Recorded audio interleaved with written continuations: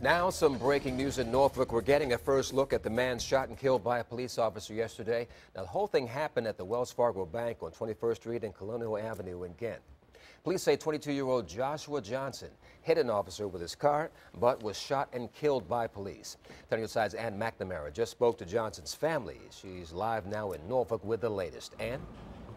Yeah, Don, we're over here in Park Place in front of Andy's barber shop, and that's because this is where Johnson worked. It's one of the last places he went before he went to the Wells Fargo with his girlfriend in a car yesterday. That was right before all of this happened. Now let's take a look at Johnson. This is a first look only on Wavy TV 10. This is a picture from his family. They tell us that 22-year-old Johnson's death is not justified. They are obviously very upset by what happened.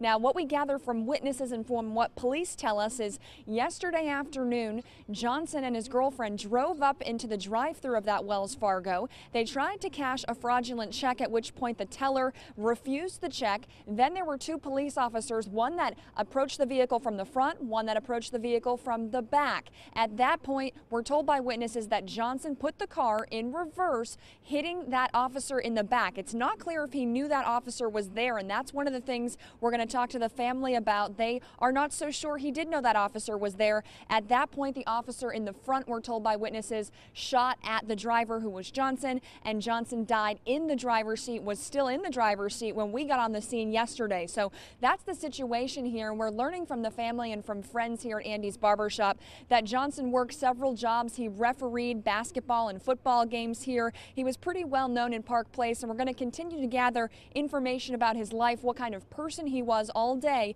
and we're going to bring you updates tonight on Wavy News 10 at 5, including an interview with his family. Live in Norfolk, I'm Ann McNamara, 10 on your side. All right, Ann, thank you much. We're hoping the officer will be recovering.